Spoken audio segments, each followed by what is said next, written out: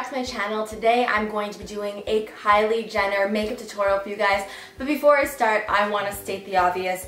Yes, I chopped all of my hair off. Well, I guess not all of it because I still have a good amount on my head, but I chopped about 3 inches off of my hair, which is the absolute most I've ever cut my hair. And I gotta tell you guys, I am so happy that I did. I was so sick of my long hair.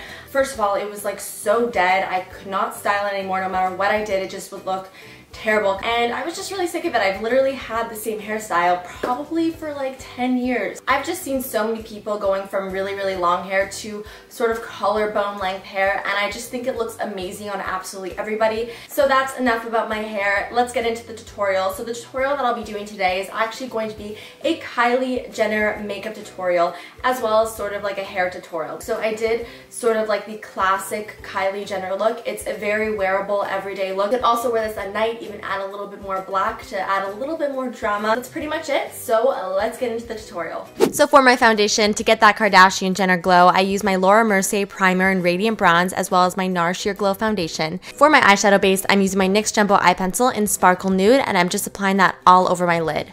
For the eyeshadow, I'm going to be using my Lorac Pro Palette. So I'm going to be taking this creamy shade on a short shader brush, and I'm going to apply that all over my lid and even up to my brow bone.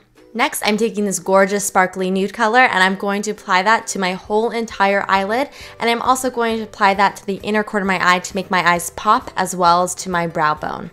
Next, I'm taking Mauve and I'm going to apply that on a fluffy crease brush right at the outer corner of my eye and sort of into the crease. The whole point of this tutorial is to apply all the darker colors right at the outer corner of the eye.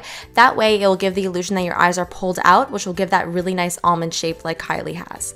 Now I'm taking Pewter and I'm going to apply that right where the nude and the mauve color meet, so there's a nice transition. Next, I'm going to take Sabel, which is a gorgeous warm brown, and I'm going to apply that right in the outer V, so right in the corners of my eye, and once again this will pull it out and make your eyes look really nice and almond shaped. And then I'm just taking a clean blending brush and I'm just going to blend around the edges so there are no harsh lines, and I'm grabbing that mauve color once again and I'm just going to run that along my lower lash line to add some definition. And then I'm taking my black eyeliner from Urban Decay, this is in 0, and I'm going to line my upper as well as my lower waterline with this. And then I'm just going to blend out that color with this brush.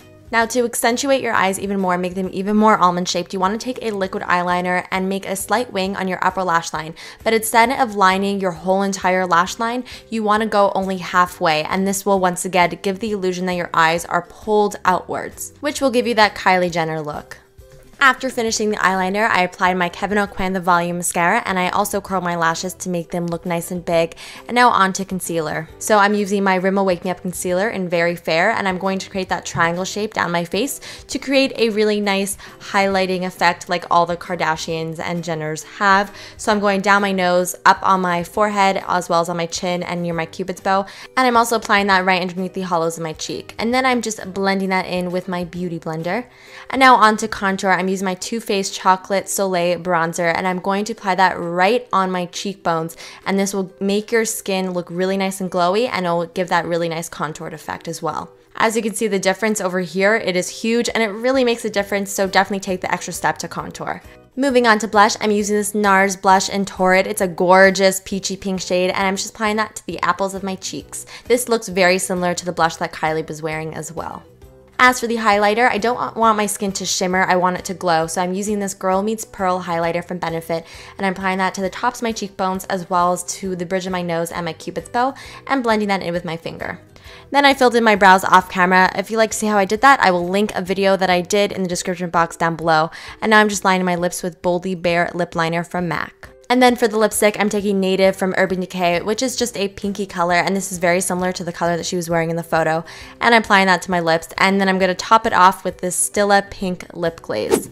Once you're done with the lips, it's time to move on to the hair. So I'm taking my heat protectant because I just cut my hair, so I want to keep it nice and healthy, especially since I'm using heat on it. And I'm just sectioning off, and I'm going to be sectioning off to 3 sections, and then I'm just taking my GHD Flat Iron and running it through my hair. Nothing more complicated than that.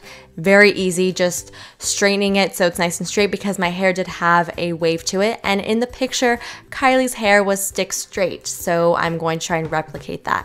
And then once I get to the top layer, I'm just going to straighten sort of the bottom half of my hair because I want to keep some volume right at the top. Then I'm taking this KMS Hair Play Molding Paste and I'm just going to run that through my hair to give it some texture. And as you can see, I flipped it over there just to give it some more volume. And then once you're done, you're pretty much done with the whole entire tutorial. So that's it for the finished Kylie Jenner makeup and hair look. So that is it for the finished Kylie Jenner inspired hair and makeup tutorial. I really hope you guys enjoyed this video. Do not forget to let me know what you thought in the comments down below. And of course, do not forget to like this video, give it a nice big thumbs up, and of course subscribe if you're not subscribed already. So that's it. I'll see you guys next time. Bye!